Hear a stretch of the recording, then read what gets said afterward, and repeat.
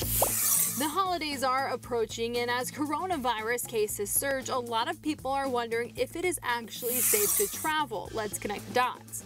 When it comes to flying, there are a lot fewer passengers right now, but don't expect an empty seat next to you. Starting next month, among the 4 largest carriers, only Delta will still be leaving middle seats open. But there is good news.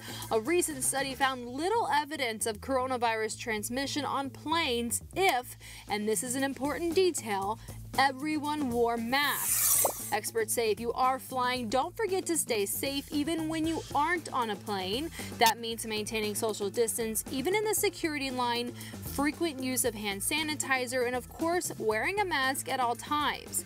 Also, try to keep layovers to a minimum. Direct flights are your best option. If you want to drive, the experts recommend only hitting the road with people already in your household bubble. AAA is telling travelers to plan every part of your trip beforehand, from pit stops to overnight stays.